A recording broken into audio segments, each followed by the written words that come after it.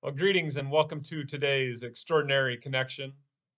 My name is Pastor Devin, and I am glad to be able to take these few minutes to spend with you today. And before I start, I have to say to any of my congregation here at Romeo, you should be receiving your January newsletters anytime now. And as you are reading it, you may see a few similarities between the newsletter and today's devotion. And that's because after writing that article, I found myself still thinking about it. So I wanted to expand on it with today's devotion. And the impetus for my newsletter and this devotion came as I was sitting and listening to some Christmas music recently. It was actually John Lennon's Happy Xmas that came on and started playing. Of course, I was familiar with the song, but as I listened to it, I found the words, found them repeating in my mind. So this is Christmas, and what have you done? Another year over, and a new one just begun. I think we all probably have those times that we stop and consider what we have done, what we have accomplished in our lives, maybe in the past days, past months, the year that's been passed. In the end of one year and the start of another, it's often a time that we find ourselves reflecting. And maybe you have some help in that. Maybe your Spotify playlist is showing you your most listened to songs for the past year, or your Photos app is flashing up all those memories of the past year, putting them before you. Maybe you look at that 2020 calendar and planner that you bought, and aside from realizing it was pretty much unnecessary, you feel a sense of sadness at the events and plans that were unable to happen in the past year. Another year over, and what have you done?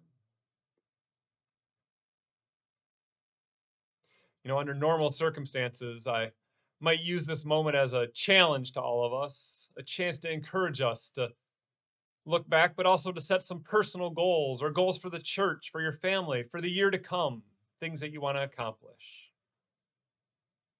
And while I do think that is a noble and worthwhile effort to set those goals and make those plans, I also would like to point out that if you're looking back at 2020 and asking, what have I done?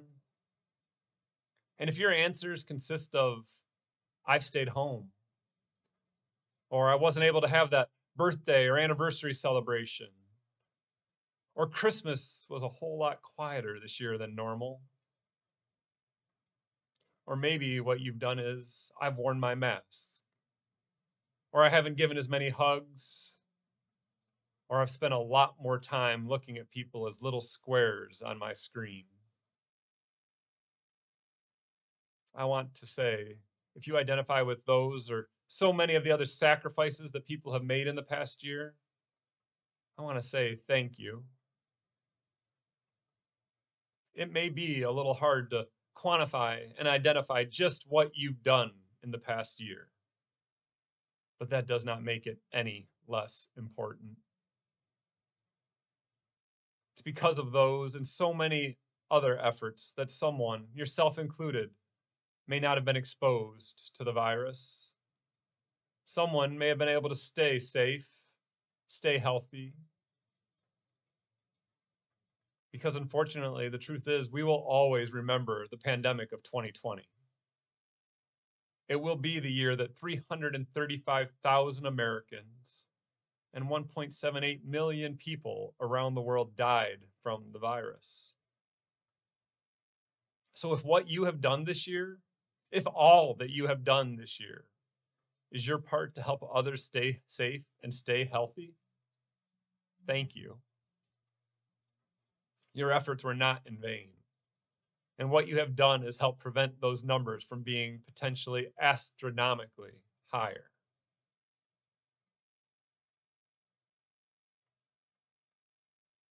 Toward the end of the song, John Lennon sings, "A very Merry Christmas and a Happy New Year. Let's hope it's a good one without any fear." My friends, that is my hope for all of us. I hope you had a very Merry Christmas. I hope you will be able to celebrate a Happy New Year.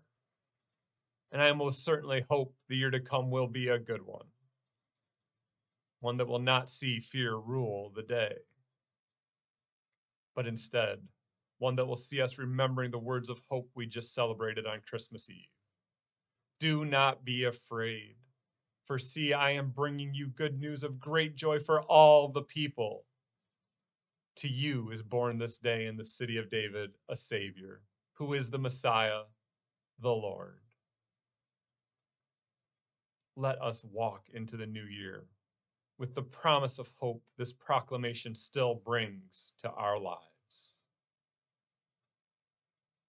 Until next time, until next year, stay safe, take care, and God bless.